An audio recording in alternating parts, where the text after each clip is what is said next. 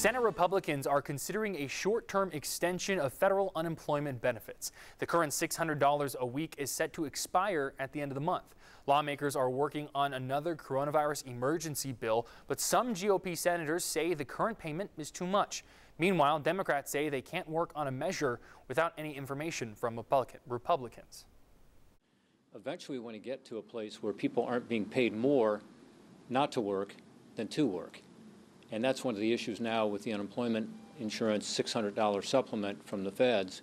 They don't tell us what they want. What do they want to do on unemployment insurance? How low? How much are they going to cut? What are they going to do for schools? No. You can't negotiate until you have a detailed proposal. Some Republican senators have said they support a smaller weekly benefit with an extension to the end of the year.